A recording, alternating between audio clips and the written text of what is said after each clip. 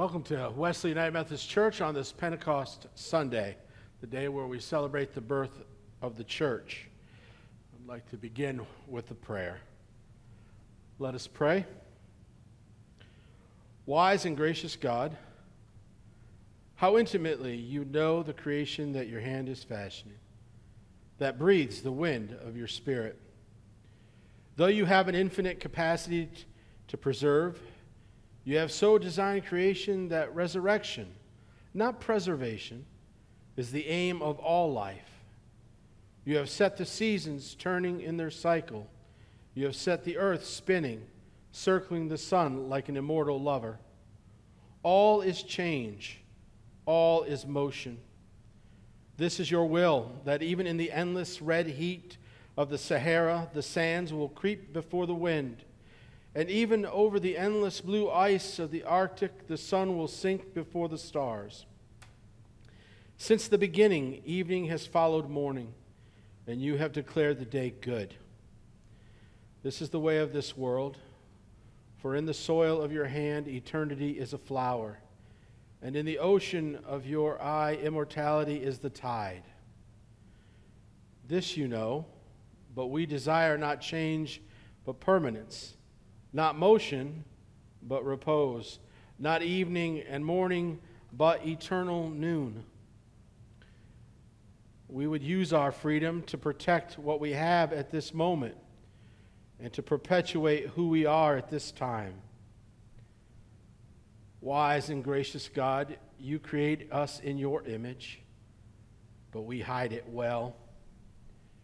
Your messenger, Jesus Christ, work to awaken us to the holy temple within us, where the chains and motion of death and resurrection receive your blessing.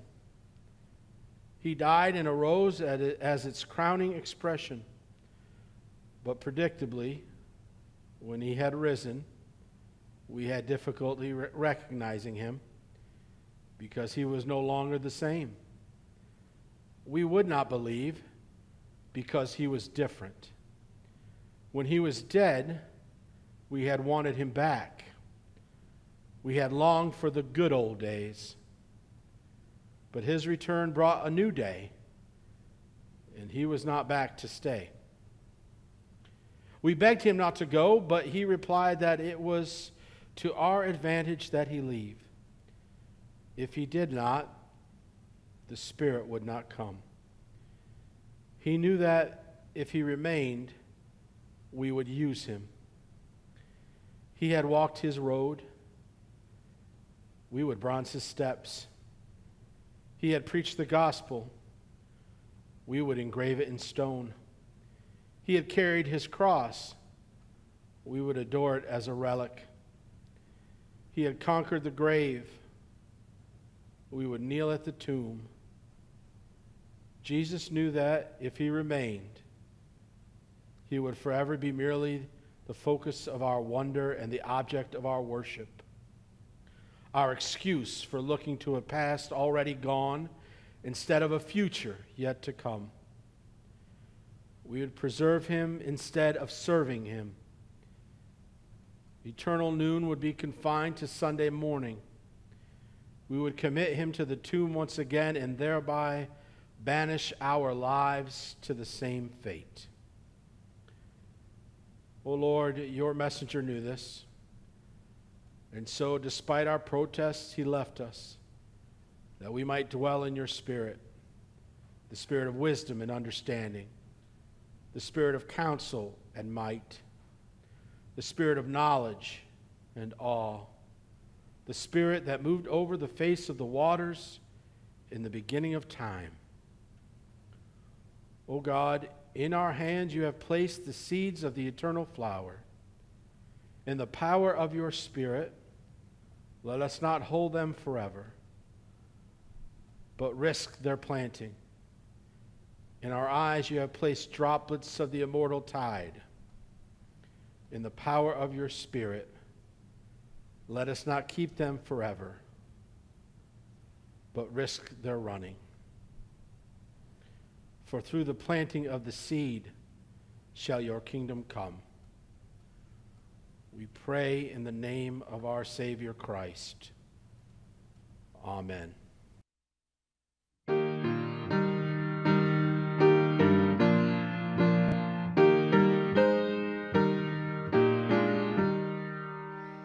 Come thou fount of every blessing, tune my heart to sing thy grace. Streams of mercy never ceasing, call for songs of loudest praise. Teach me some melodious sonnet, sung by flaming tongues above. Praise the mount I'm fixed upon it, mount of thy redeeming love. Here I raise mine Ebenezer, hither by thy help I'm come, and I hope by thy good pleasure safely to arrive at home. Jesus sought me when a stranger, wandering from the foot of God. He to rescue me from danger interposed his precious blood. Oh, to grace how great a debtor daily I'm constrained to be. Let thy goodness like a fetter bind my wandering heart to thee. Prone to wander, Lord, I feel it, prone to leave the God I love. Here's my heart, oh, take and seal it for thy courts above. When the day of Pentecost had come, they were all together in one place. And suddenly from heaven there came a sound like the rush of a violent wind, and it filled the entire house where they were sitting.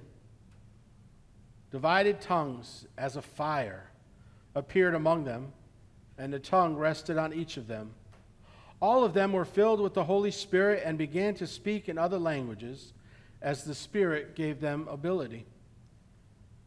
Now there were devout Jews from every nation under heaven living in Jerusalem. And at this sound the crowd gathered and was bewildered, because each one heard them speaking in the native language of each. Amazed and astonished, they asked, "Are not all these who are speaking Galileans? And how is it that we hear each of us in our own native language? Parthians, Medes, Elamites, and residents of Mesopotamia, Judea, Cappadocia, Pontus, and Asia, Phrygia, Pamphylia, Egypt, and the parts of Libya belonging to Cyrene, and visitors from Rome, both Jews and proselytes, Cretans and Arabs. In our own language we hear them speaking about God's deeds of power." All were amazed and perplexed, saying to one another, "What does this mean?" But others sneered and said, "They are filled with new wine." But Peter,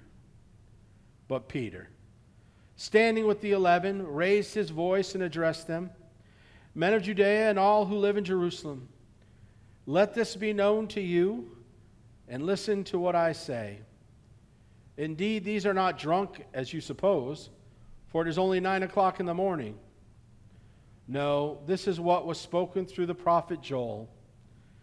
In the last days it will be, God declares, that I will pour out my Spirit upon all flesh, and your sons and your daughters shall prophesy, and your young men shall see visions, and your old men shall dream dreams. Even upon my slaves, both men and women, in those days I will pour out my Spirit, and they shall prophesy. And I will show portents in the heaven above and signs on the earth below, blood and fire and smoky mist. The sun shall be turned to darkness, and the moon to blood, before the coming of the Lord's great and glorious day. Then everyone who calls on the name of the Lord shall be saved. The word of God for the people of God. Thanks be to God. Let us pray. Gracious and loving God, we give you thanks for the Spirit that you left to be with us. May it inhabit our hearts as we hear your words. In Christ's name we pray. Amen. Few birthdays are celebrated without some memory of what it took to bring that life into the world. Today we celebrate Pentecost, which is often referred to as the birthday of the church. You know the story. The believers were all gathered in one place, around 120 of them, where they had been waiting and praying for the promised power from on high. And suddenly, from heaven, there came a sound like the rush of a mighty wind, and it filled the entire house where they were sitting. And something like flames appeared over their heads, and they began to speak in other languages as the Spirit gave them the ability. So that when they poured out of the house, like college students leaving a party at 2 a.m. in the morning, making far too much noise, those foreigners who were in Jerusalem, Parthians, Medes, Elamites, and residents of Mesopotamia, all heard them, each in his own language, proclaiming the mighty acts of God. We tell this story every year on the church's birthday. But I wonder, is there someone somewhere with a half smile on his or her lips, remembering what it took to give birth to the church? And who would that be exactly? Who gave birth to the church? I was on a Zoom call the other day and speaking to some minister friends of mine.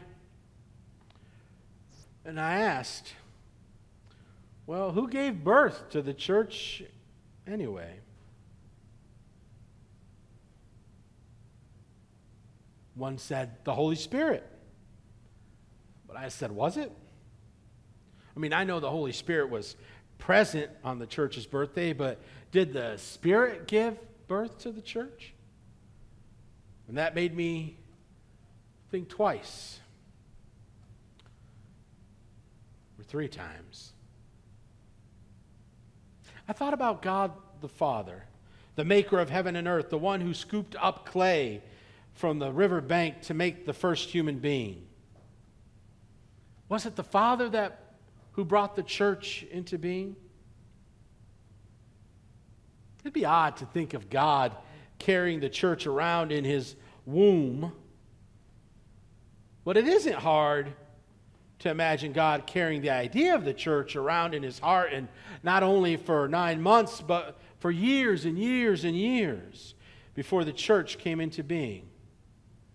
Maybe from the very beginning he had this dream that one day whosoever believed in him could be part of his family.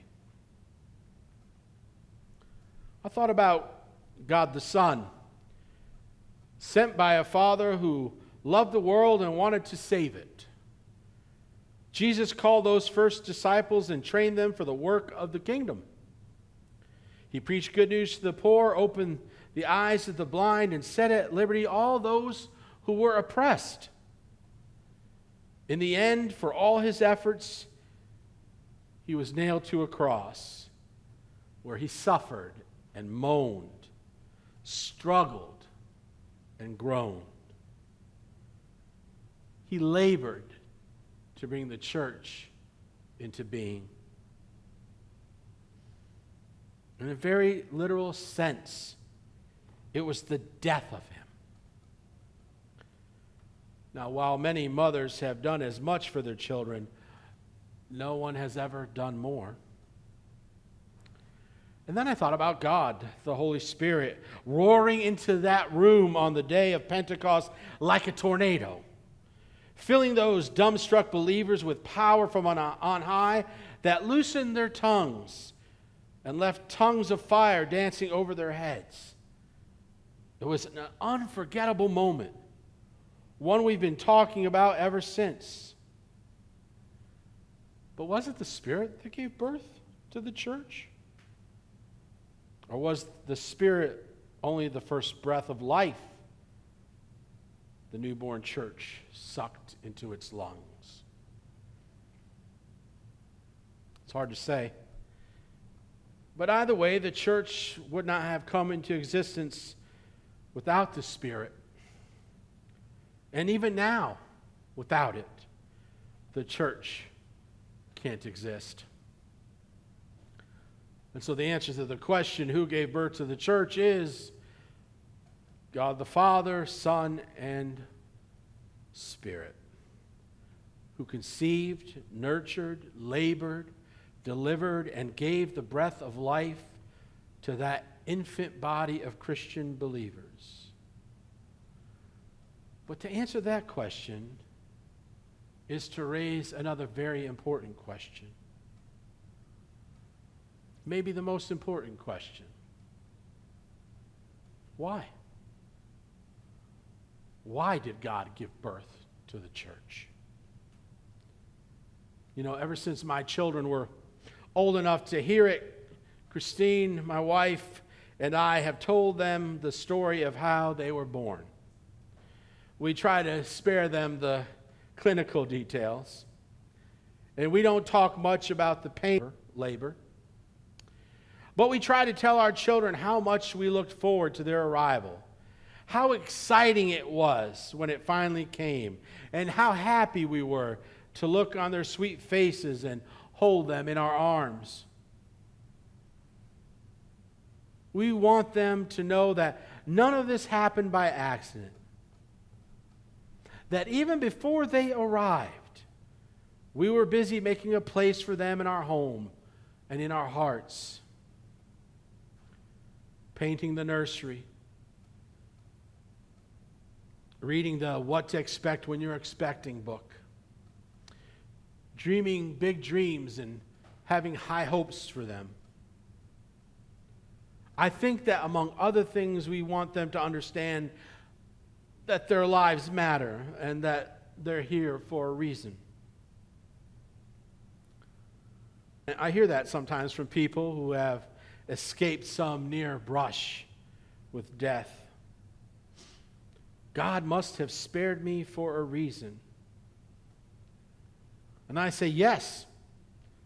And your job is to figure out what that reason is. But I can go one better than that. I not only think God kept you in this world for a reason, I think God brought you into this world for a reason. And that it's not only those of us who have had a brush with death who need to figure out what it is, but all of us who've been given the gift of life. I think it's the same is true for the church. I think God brought the church into being for a reason. And I don't think the reason was so that we would have a comfortable place to gather on Sunday mornings to sing hymns and hear sermons. I think God gave birth to the church because the world needs the church. And I not only think that the world needs the church, I think the world needs this church. And if that's true, we can stop sitting around trying to figure out why we're here and get busy figuring out how to meet that need. You know, I think the United Methodist Annual Conference gets it wrong with pastors starting on or around July 1st. Pastors really should begin their ministry on the day of Pentecost for several reasons. But one of them is that the day marks the birthday of the church. It's the day the church came to life, but it's also the day the church went to work. By the end of that first Pentecost, Scripture tells us 3,000 people had been added to the number of believers. 3,000 people. I'd like to think that everyone who can hear my voice right now could seize this day as the perfect opportunity to begin something new. I want to encourage you by saying that I think God brought you into this world for a reason. And I don't think that that reason was to sit on a pew. God wants you to be fully involved in a church that is working to change the world. And I hope this church seems like that kind of church to you. Because if you check out social media or watch any kind of news, you'll see that things really need to change in our world.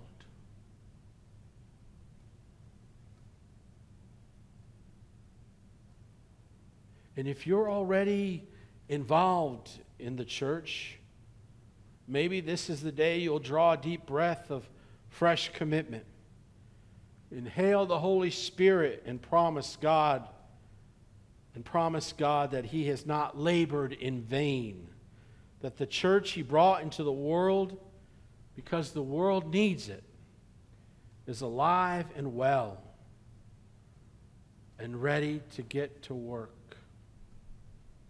That we're willing to say, I'm ready for anything, especially in these uncertain times where our lives have been turned upside down and all the way around.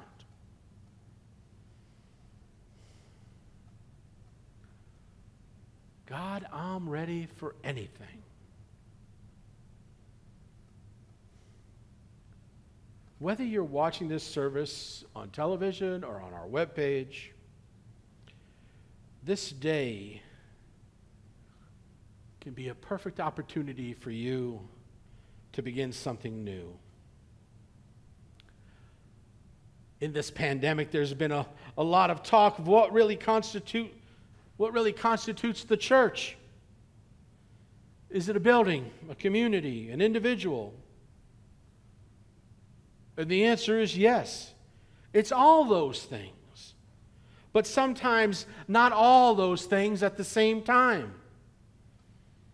So here we are, meeting through the web, social media, Zoom, continuing to be the church. But we say things, well, but it's not the same. True. But that misses the point entirely. Being the church has nothing to do with things being the same. Never has. Listen. Those believers who were gathered on the day of Pentecost didn't have any idea of what was about to happen that day. They didn't know what God was going to do. But they had been waiting and praying for God to have His way with them. And on that day He did. And things would never be the same again for them or for us. This day, today, could be that day for you. You know, if we've learned anything through this pandemic ordeal, it should be how little we control on our blue and green sphere we call the earth.